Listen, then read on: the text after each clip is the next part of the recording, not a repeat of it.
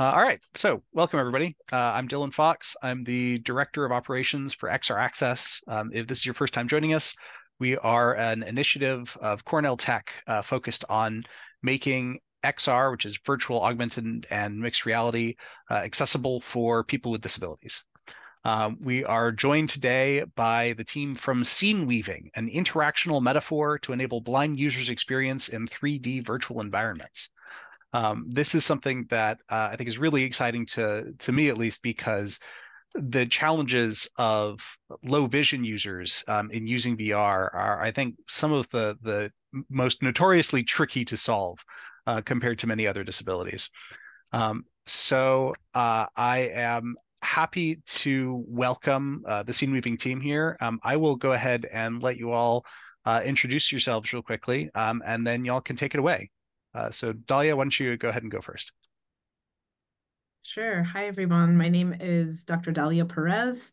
Pronouns are she, her. I'm a senior product manager in the Microsoft Mesh team and have long dark hair and am a multiracial person with big silver hoop earrings. And I'll pass it to Tom. Hi, folks. My name is Tom Gale. I'm a researcher at Microsoft, user researcher. I work on mixed reality, Surface, and other products in the organization, mostly devices. And one of the areas I work on is input experiences, including accessibility. So I'm a mid-30s white male, very bald, with a bit of a beard going, and glasses. I will hand it over to Martin. Thanks, Tom. My name is Martin Grayson. I am an engineer at Microsoft Research. I work in a small team called the Teachable AI Experiences team, and we love to imagine technologies. We build prototypes. We challenge machine learning with all sorts of interesting questions, and particularly for thinking about where there are gaps in these places, or where we can maybe improve or change things to help everybody have the best experience with these types of technology. I am a early 40s male. I like Tom also have very little hair on top of my head. I would love to grow a beard, but I can't get the thickness, so I'm beardless as well. I will hand on to my colleague Harsha. Thanks, Martin. Hi, everyone. My name is Harshada Balasubramanian. I go by Harsha, so feel free to call me that. I identify as a blind South Asian woman in my late 20s. I was a former intern at Microsoft Research in the Teachable AI Experiences team and also in mixed reality. I am currently a PhD student in the Centre for Digital Anthropology at UCL. I'll pass over to my colleague Janat. Thanks, Harsha. Hi, everybody. My name is Janat Mukhataeva. I'm from Kazakhstan. I had an internship with Microsoft last summer, and we worked together on a Scene Weaver project. Currently, I'm a postdoctoral researcher at the Nazarbayev University at the Institute of Smart Systems and Artificial Intelligence, and I am 30. I look Asian and have long brown hair. Let me pass to Shiri.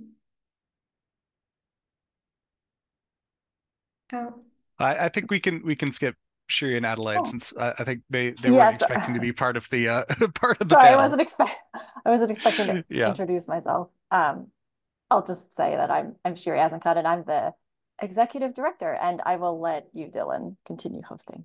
sure.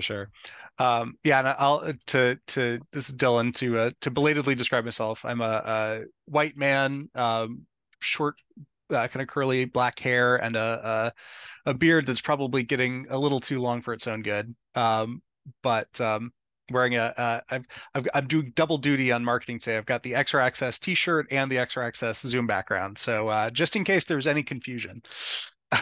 um, all right, but yeah, I think with that, Dahlia, please take it away. Yeah, just want to give a warm welcome to all of you to our presentation today, Scene Weaving, an Interactional Metaphor to Enable Blind Users Experience in 3D Virtual Environments. We are also excited to be here today and so honored. And I'm going to pass it to Harsha, Martin, and Zanat for the first section of the presentation. All right, thank you so much, Dahlia. Can I just confirm that we have slides and that everyone can see them on screen? Yes. Okay, awesome, thank you. So now 3-dimensional or 3D digital content is becoming more widespread, as we all know. It's turning up in contexts including the workplace and education and entertainment. However, 3D virtual environments are currently inaccessible to people who are blind. This is because existing screen reading solutions for two-dimensional or 2D content cannot be extended to achieve the necessary embodied spatial presence that we are after in 3D spaces. We argue that any assistive system for blind users who are trying to access virtual environments should afford spatial presence and forefront perceptual agency. In order to guide and sensitize designers and engineers, we offer an interactional metaphor for enabling blind users to choose how and when they perceive a virtual environment and interact with the people in it. Metaphors have been long used in computing to explain new and complex processes by referring to more familiar aspects of everyday life. So, for example, think about how the desktop metaphor, for example, informs how you manage your files on your computer. We propose scene weaving, an interactional metaphor that draws on the practice of weaving to explain how blind users could come to perceive in 3D virtual environments in a way that emphasizes spatial presence and perceptual agency. I'll first outline the key elements of this metaphor and the design guidelines that it produces. I'll then hand over to my colleagues who will show how these guidelines can be implemented in practice. So Martin will take us through a demo of our first prototype for desktop-based interactions. Janat will illustrate how this prototype can be extended to accommodate interactions that happen through VR headsets. And Dahlia will close us off by reflecting on the wider impact of these guidelines on user interfaces. Next slide, please. Thank you. So why should we move on from existing screen reading solutions, such as screen readers? Well, firstly, what are screen readers, right? Screen readers enable blind people to access and interact with 2D digital content by speaking the textual parts of all the details that are on a screen, and these details can be navigated by keyboard shortcuts or screen-based gestures. Non-textual visual content, such as pictures, may be verbally described too. However, screen readers present information in a largely linear way, making it difficult to quickly understand the relationship between objects and places. Users must first draw on multiple audio streams or map out information by going over it repeatedly.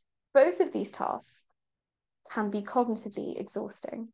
Lists or grids can provide a way to listen to textual information, but again, this information is taken in through verbal audio, and therefore this reduces the speed of interactions, which can be particularly restrictive during fast-paced social interactions.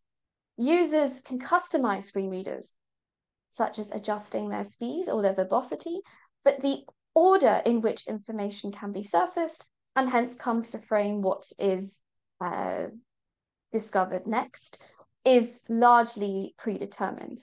In other words, interactive 3D virtual environments assign users an active role in curating information, whereas screen readers limit blind people's control over the information that they receive.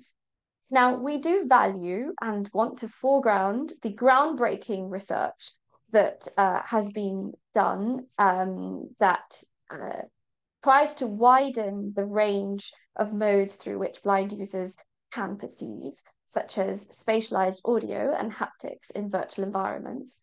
But what this work does not seem to consider, perhaps, is how blind individuals bring together multiple strands of information to build a coherent scene. To answer this question, we want to turn to sense-making scholarship, which argues that individuals do not passively absorb information, resulting in accurate mental representations of their social and sensory world. Instead, influenced by our context, each of us may draw on something different in our virtual environments, and we may use different strategies to integrate these cues into a coherent understanding. So what this means is that what we perceive will vary. So for example, a user who is navigating an environment for the first time may seek out different perceptual cues at different times to someone who is just having a chat with a virtual companion. Through the emphasis on sense making, we are saying that virtual environments are not singular entities to be described, but that users prioritize and integrate perceptual cues in the environment to sense make a scene that is specific to their interests and their abilities and their goals.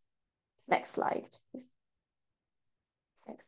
Here follow 4 aspects of weaving practice which have inspired us, alongside with how each of these aspects will explain our approach to perception and the design guidelines that will result from this approach. So in weaving, weavers choose and weave together specific threads to make a fabric. This is similar to how in perception, users draw out perceptual cues that are available in the environment and weave them together, as in sense making, to create an understanding of a scene, right? Therefore, when we design, we believe that we should provide multisensory ways of drawing out information. In weaving, weavers follow each interlacing of thread with the movement of their fingers, being constantly reminded of how they are situated in relation to the fabric that they are weaving and the threads that they are bringing together to form this fabric. This is similar to how in perception, users surface and integrate perceptual cues in a way that is spatial, i.e. users know how they are situated as they are forming an understanding of the scene around them. Therefore, when designing, we should encourage the embodiment of spatial understanding.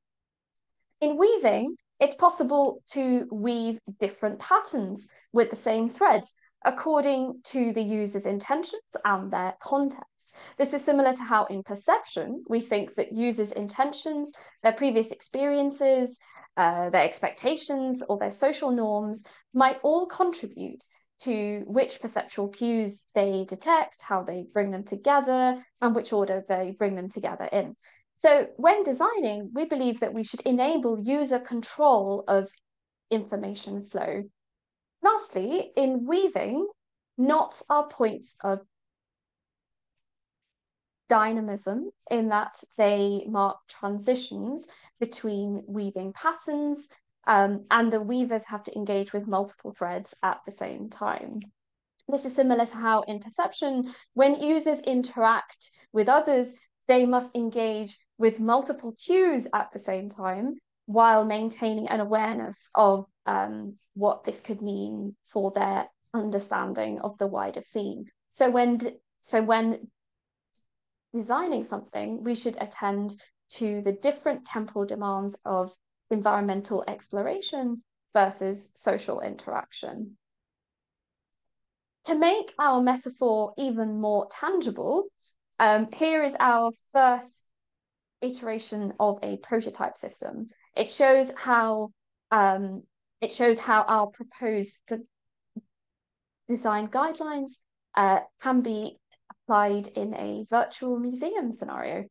Over to Martin.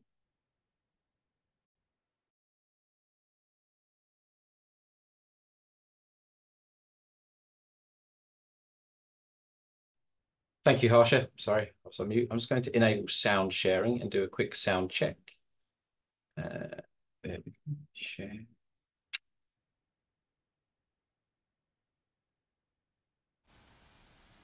Okay, I believe I'm sharing sound. I'm just going to make a sound in the demo.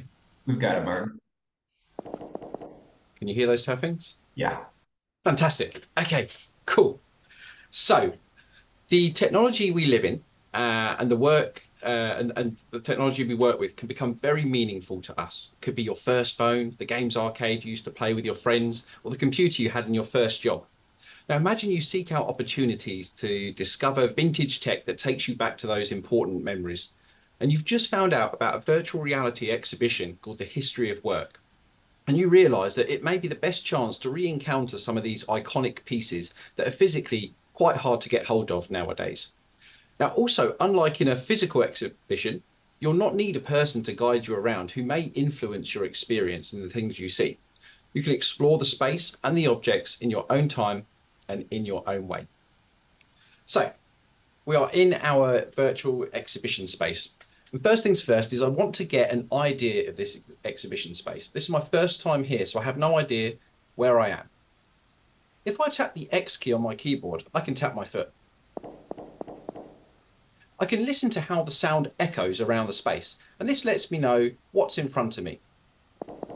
There's quite a lot of echo, so this might be a large or long room.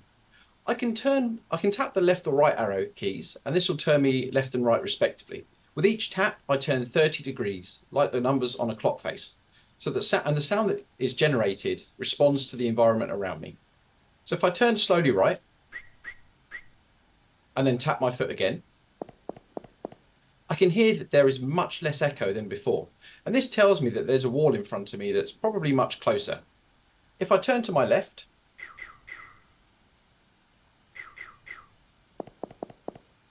it's very much the same. So what I'm learning from here is my starting point. I have a wall quite close to me on my left and right side, and this room seems quite long. I can also use a sweep. This lets me use my mouse or trackpad to explore what's around me by moving my index finger from left to right. As I do this, I'm going to hear some different sounds that will help describe to me what's around.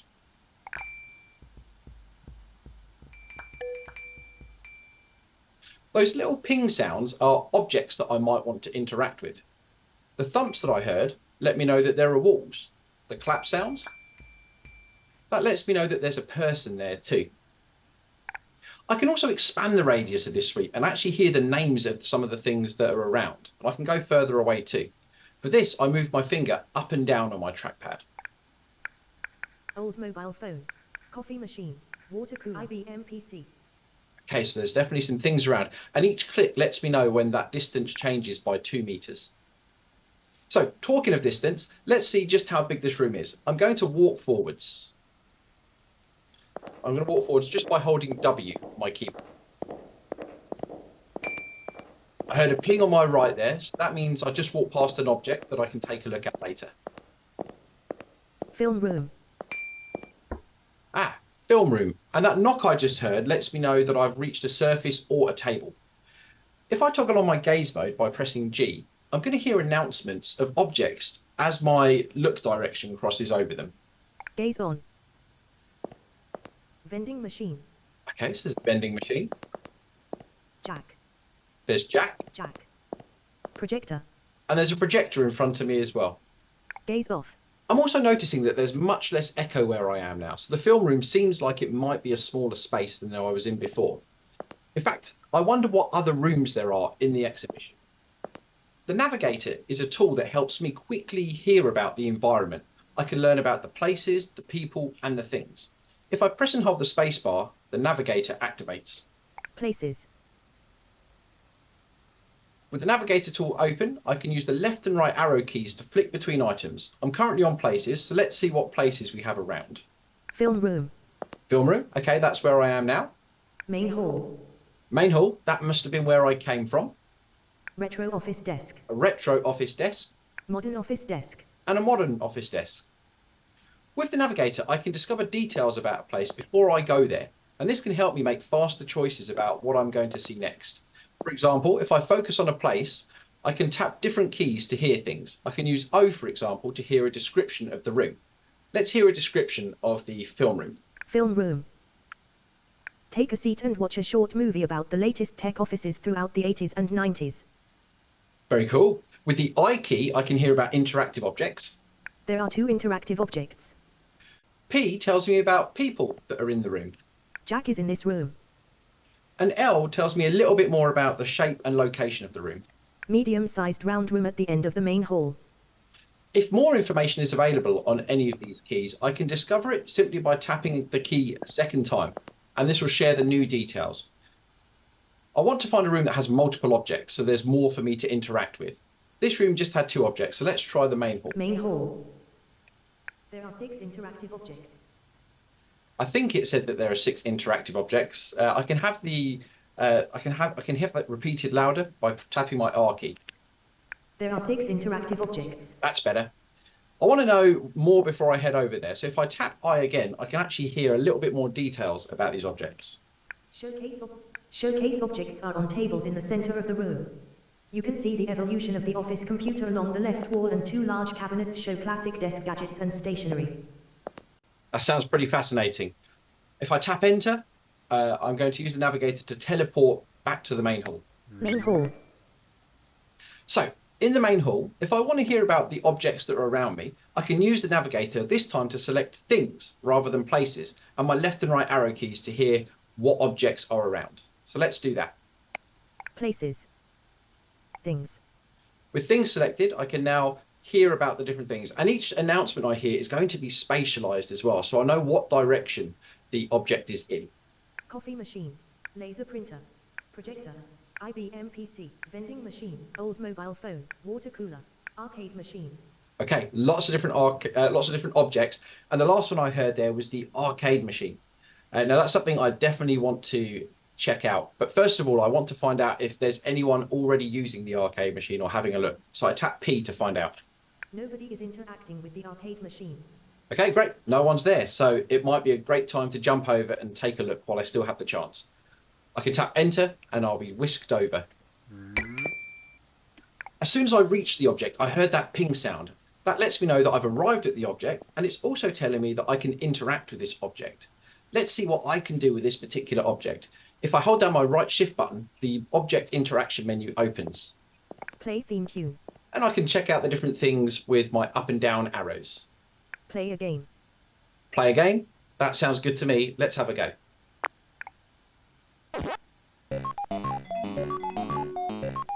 Play theme tune. Play a game over. Finish that.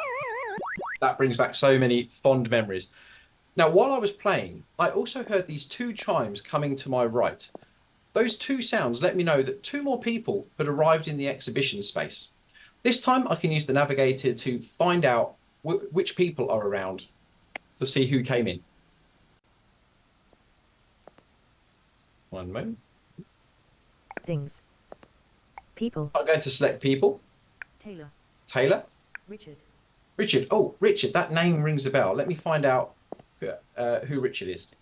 Curator of the museum and collector of objects and stories about the history of office work. Okay, so Richard is actually the curator of the museum. I can find out if Richard's with anyone as well by tapping P. Talking to Jordan. Talking to Jordan. I must go and say hello to both of them at some point. So, to help me stay aware of changes that might be happening spontaneously around me while I'm either interacting with objects or people, I can turn on something called the interaction knot. I turn this on by tapping N. Notifications on. Notifications are on. Now this feature notifies me about specific types of information that I've already requested to be told about, like people approaching me or somebody raising their hand. The information types that I may request to know about could depend on the context or where I am. With these notifications, I don't need to spend too much time looking for information whilst I'm doing other tasks, such as talking to people. Now, just then I heard a notification sound, so I can tap N to find out what just happened. Taylor approaching, 10 seconds ago. One more notification. So it sounds like Taylor came over 10 seconds ago. Aliana approaching, 30 seconds ago. Aliana approached 30 seconds ago, and there was one more notification there too. Jack approaching, 10 seconds ago. Jack approached as well. It sounds like I have a bit of an audience whilst I'm looking at this arcade machine. So maybe I should show them something about it. Let's do something with the arcade machine. Play theme tune. Yes, let's play the theme tune.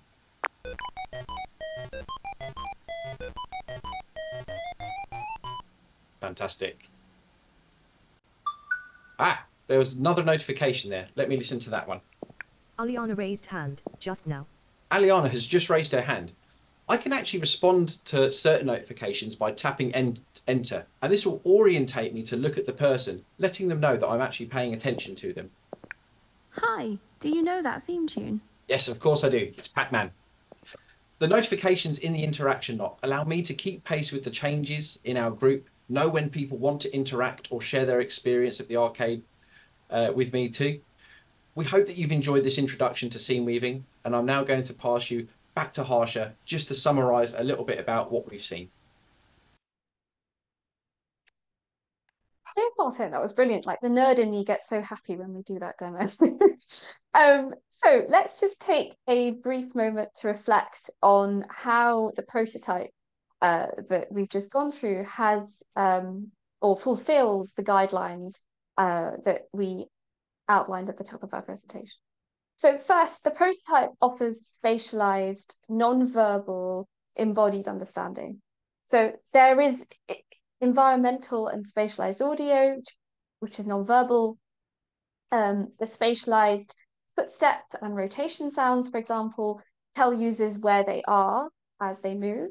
And other spatialized audio cues inform users about the relative location and type of objects and surfaces they may come across as they're moving around. Second, the prototype offers a variety of perceptual cues. So I talked about non-verbal, there's also verbal stuff. There are 3 design elements in our virtual museum scenario which specifically speak to this spec. So the gaze mode helps users hear verbal confirmation of the non-verbal cues that they are moving through, helping to clarify and enrich their understanding. The left-right sweep on the trackpad helps to check what is on either side of the user as they are standing still in the virtual environment. It resembles, in fact, the motion of sweeping a cane to some extent. And so the information is drawn out through both audio and tactility. The radial sweep will gauge items that are further away, and so this helps to plan before you teleport. Here, users can control the speed at which they become aware of objects and people's relative location around them, as well as the amount of warning they get to prepare for interacting with these objects and people. Third, the prototype can adapt to users' different contexts. So for example, we offer the navigator. This provides a menu through which users can quickly find out about the people, places, and things in an environment. We recognize that not everyone will have the time or the energy to take time to explore and walk around. So the 3 categories of information in the navigator can be expanded and tailored to the environment that you're building. So as we have showed, environment builders can add information hierarchies through which users can go deeper to learn more about the object that they are in front of, for example. So its size, its location, and whether there are any other people nearby. Lastly, the prototype helps users to participate in fast-paced social interaction. For example, we offer the interaction knot to refer to moments where a social interaction can happen. The notifications are surfaced quickly wherever users are situated, meaning that they can keep up with the pace of social interactions without being distracted from building the wider understanding of the scene that they have been doing up to this point. Now, it's time to discover how this can work in virtual reality. And with that, I'll hand over to Jeanette. Thanks, Harsha. For the virtual reality extension of SceneWeaver prototype, we have used the Oculus Quest VR system composed of the headset and two hand controllers. And when users were donning the headset and also holding the controllers in their hands, we had an access to the head movements of the user and also hand movements. For the head movements, it was very easy that users could turn around in order to find out what's around. However, for tracking the hand movements, we found out that it's very important to spatialize the controllers. In our case, we kept one of the controllers stationary, and the other controller was moving with respect to the stationary controller. For example, we had a left-hand controller stationary, and the right-hand controller was moving to different directions and also different angles. For example, in the case of left and right sweep, we were moving the right-hand controller slightly to the left in order to find out what's in the left side, and then come back to the stationary controller, and then we were moving to the right in order to find out what's in the right side from the user. The same gesture for the radial sweep, but the direction is to the front and to the backwards to the stationary controller. And by changing the distance between controllers, for example, we could change the radius of scanning of the environment in the radial sweep gesture. And one more example is finding out more information about a selected object. For example, we had a gesture of making a square. Starting from the stationary controller, we were moving a square in the 3D space with the right-hand controller. We also had a user studies in order to evaluate the gestures we have developed in order to experience the 3D environment. And we found out that usually people experience 3D differently than 2D, and their expectations also change, meaning that whenever one can move the head and hands, the question is why I cannot move my body. Meaning that one of the users suggested us to have the to be able to work in the real environment and at the same time explore the virtual environment. One more suggestion was to add more interactivity to the objects. For example, when we interact with coffee machine, currently we have a spatialized sound of coffee machine, and the user suggested us to have some interactions with the coffee machine. For example, taking the cup, putting the cup to the coffee machine and taking the cup back, using the haptic feedback from the hand controllers. And one more suggestion that Harsha shared with us was that it would be very nice to find out the size and texture of interactive objects. For example, when we want to interact with coffee machine, we can come close to the coffee machine table and find out with controllers what is the size of the table and what is the texture of the table, and find out where in the table the coffee machine is located, again using the haptic feedback from the controllers. At this point, let me pass to Dalia.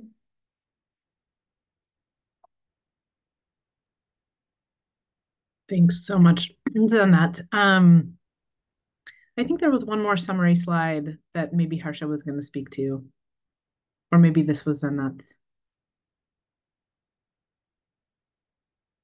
I think this slide should have been on for the last few comments. So apologies, Jeanette, for not advancing.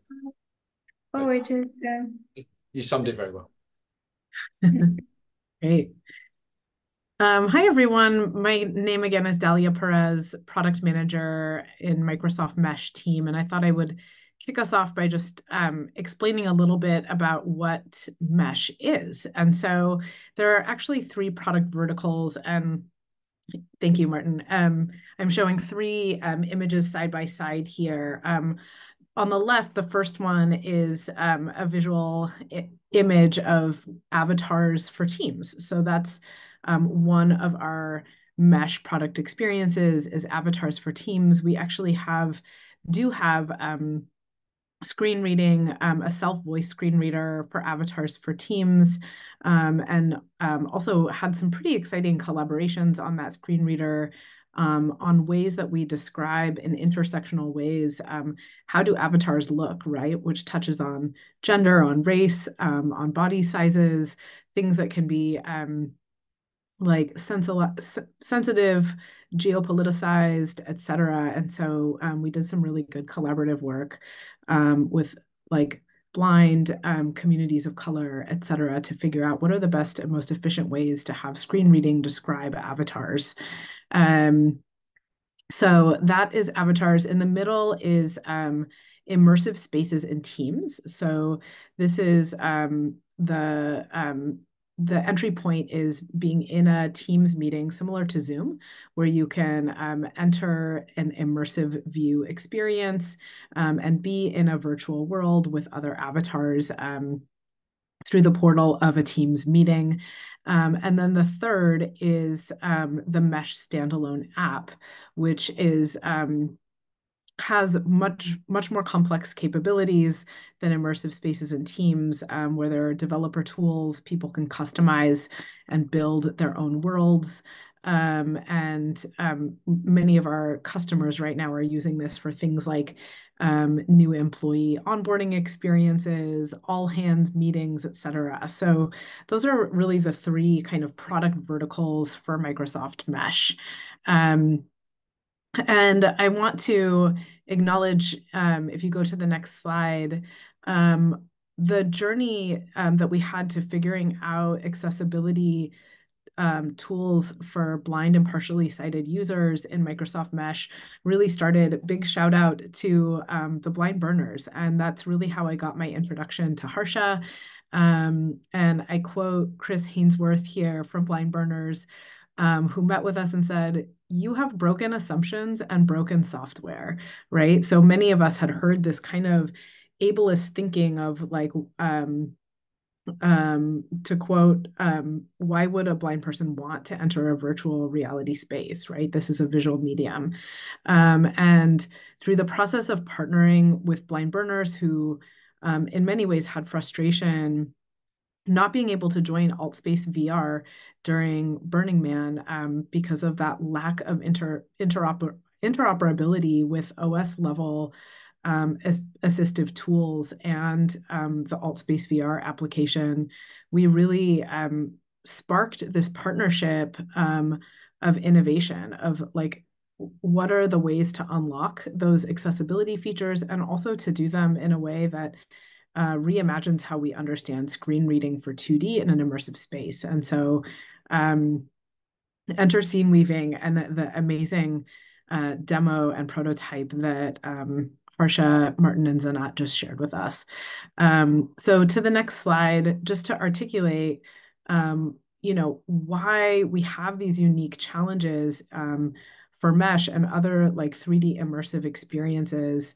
On the engineering side, Unity-based applications are, quote, closed boxes or black boxes, is what I hear engineering call it, right? The metadata is not exposed to JAWS or to Windows Narrator or these assistive tools that many users have open if they're entering via like a 2D experience. And for things like Oculus Quest and other 3D headsets, the OS level assistive tools are kind of starting from the ground up at this moment. And so there's, really kind of an industry-wide movement I think that we all need to have to join forces at what that best practice is on exposing, having APIs and exposing the right metadata to OS level tools, right?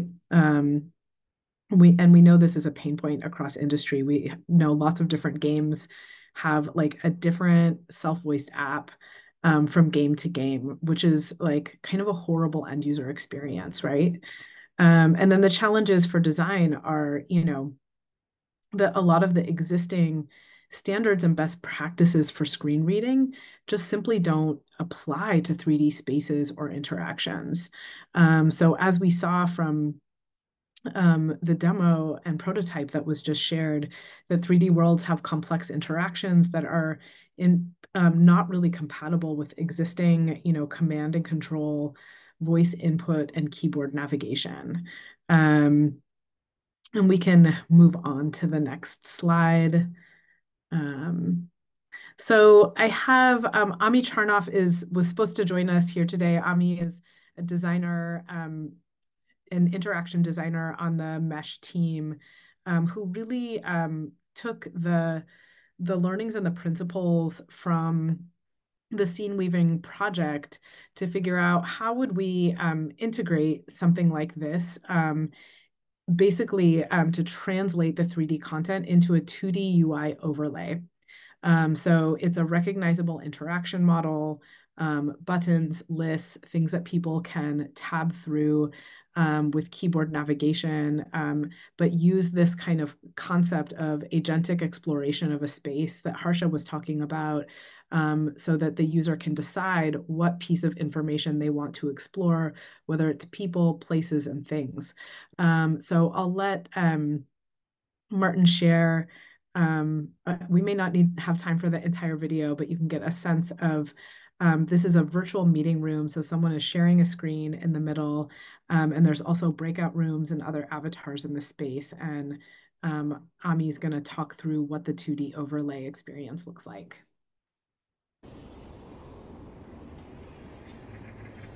Okay, so here we are.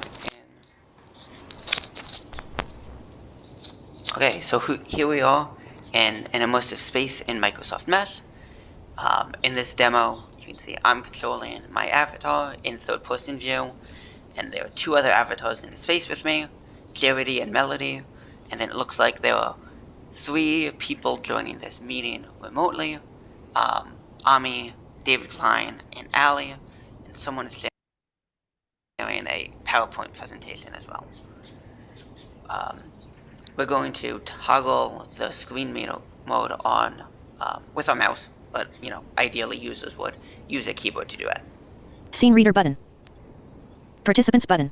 Okay, now that the screen reader mode is toggled, I'm going to shift focus to the top item, the top menu item. Conference room tab.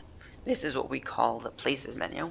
This is what would allow users to scroll through and explore what different rooms are available in this 3D world. And it works similar to menu at the top of a traditional 2D website, where, you know, it's made up of a few different tabs, and users use their arrow keys to move between them.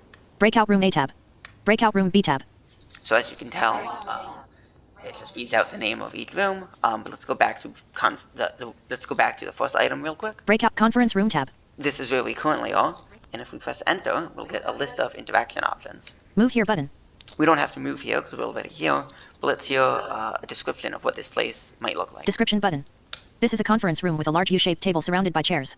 There are grassy vines going up the back walls towards the high glass ceiling, and there are clear windows at the front of the room which overlook several mountain tops high in the clouds.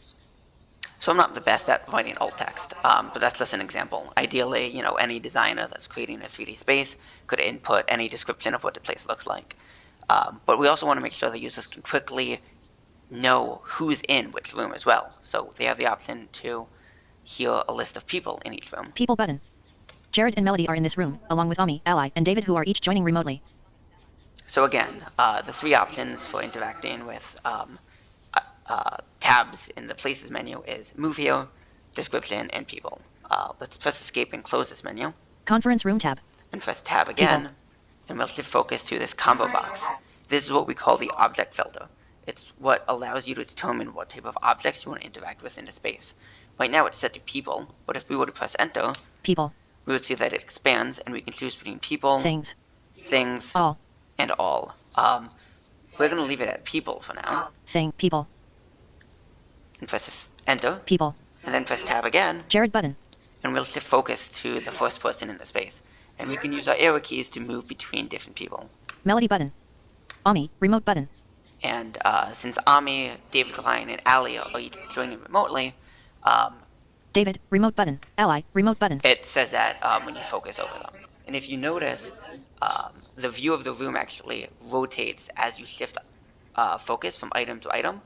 And that's because we want to make sure that users aren't limited to interacting with the objects that are currently in field of view, but they can actually interact with all of the objects in the 3D space in 360 degrees around them. Just like how on a website, when you scroll through items, the website scrolls down with you.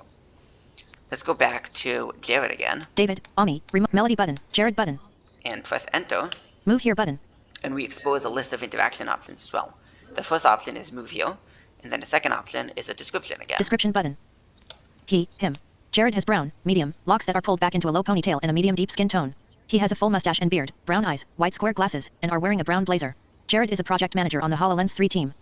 And then some of the other options in this context menu involve status, which would allow me to, hear a description of what this person is doing and who they're doing it with. Follow would allow me to. Yeah, thanks. That was like the point that I wanted to get us to. So you got to hear that description that the team worked on also as to like, what are those layers of avatar descriptions that are most salient for a screen reader user, and also like celebratory, sensitive of like diverse and gendered features. So yeah, this is, as you can see, very much taking the design that Harsha and team worked on, and figuring out how to productize that into a 2D UI overlay. Yeah, thanks for the applause. It's been really exciting, and we've also shared this with, like folks in game studios who are like, oh my gosh, this is so simple. This is the solution. We should do this for fill in the blank game. And so we're excited, and still figuring out some engineering architecture on the back end for the best way to do screen reading, since we still don't have that exposed metadata to use something like Windows Narrator. We have some complexities to sort out there. And then the next slide and prototype is again Ami giving a tour guide. We won't watch the whole thing, but there was kind of building off of audio cues and what objects would sort of light up some data for somebody going through a room. Again, some of our key scenarios with customers and Microsoft Mesh are things like new join experience, or kind of a gallery style of interactable information in a world that we want to make sure that there's customization and a way for data to like light up as a user is in proximity to it. And so here's kind of another take on scene reading, scene weaving, lighting up some like audio description of important data in the room that's meant for those kinds of scenarios where we really want to make sure that the new employee gets all the right information about data in the room, et cetera. So let's play a couple minutes of Ami's tour of this space. Sorry, Joe, I'm just going to navigate to the right point. We expose. Oh, it's the next slide. It's the next slide. This is the last slide I have in the deck. Yeah. Yes, that's right. This is the last slide I have in the deck. Oh, this is the last slide. Oh, yeah. Interesting. Okay, I can steal screen reading, or I can steal yeah, if you want to still share. Screen Sorry, share. yeah. Maybe I grabbed the wrong version. That's okay. Oh. Let's see. Can see. Can you see? Yeah. Okay. Did you check record share audio as well, Talia? I did. Great, great. Yeah.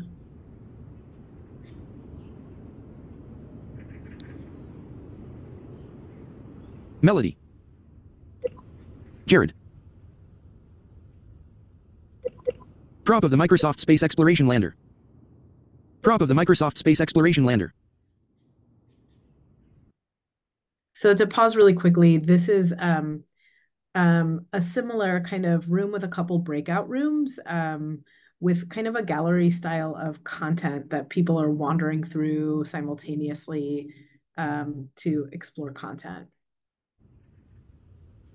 Painting of a sunset behind a grassy hill. Shared PowerPoint presentation. Current slide text. We believe the metaverse will empower companies, creators, and end users to build communities and collaborate in new ways. They'll do this with safety, equity, inclusivity, privacy, and culture guiding every interaction, by design. Photo of a kitten with a bowl of cereal. Drawing of a pirate riding a dinosaur. 2 essentials for any office. Fireplace. Yes.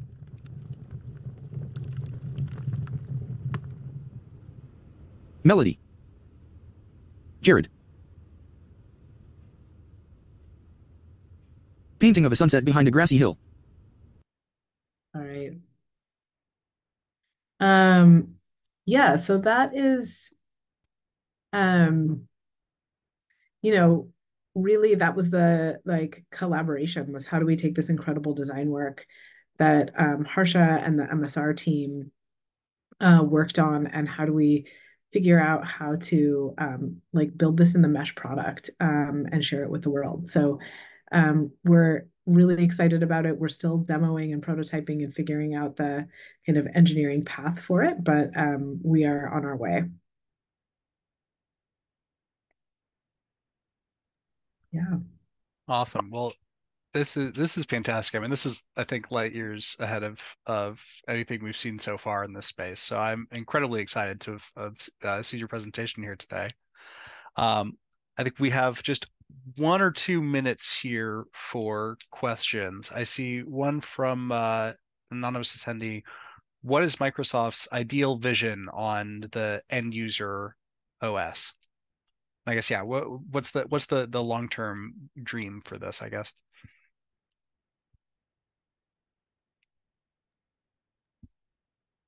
I mean, I have my own opinions about what the ideal is, but I do think that there needs to be an investment, from Unity, from Windows, from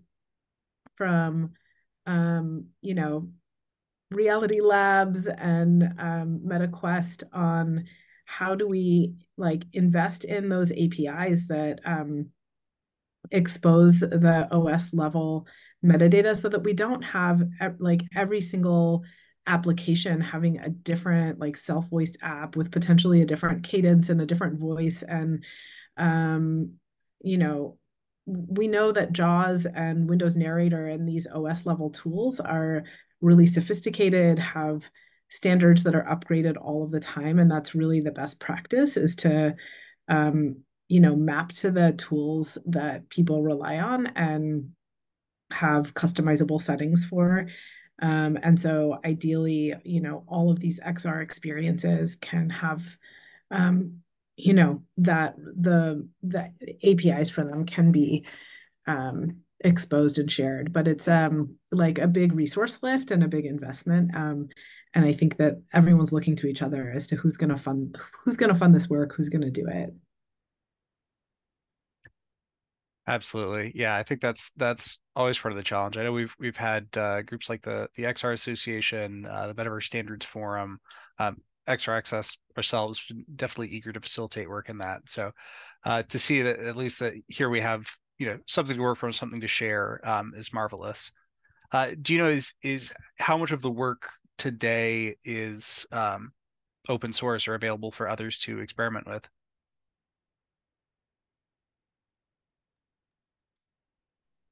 Yeah, this is all, prototypes and demos that are internal at the moment. Gotcha. Well, hopefully we'll be able to see something hands-on or variants of it soon, because yeah, this is amazing work, and I'd love to see this implemented in all kinds of different social VR situations. I know we are at the top of the hour here. I want to be respectful of people's time, so I think we should probably wrap it up there. I want to thank our presenters here so much for this excellent presentation. If anybody is interested in seeing more of this type of material, I encourage you to check out the XR Access Symposium. Our annual conference is going to be June 6th and 7th, both in New York City at Cornell Tech campus and online. And if anybody would like to continue the conversation, please don't hesitate to join our Slack, just xraccess.org/Slack. And we'll be sure to post this video as well to our YouTube, so people can enjoy it from here on out. So that, I think we'll go ahead and end it. Thank you all again, and everybody have a wonderful day. Thank you for having us. Cheers, everyone. Thank you. Thank you. This was great. Thank you. Thank you. Bye-bye.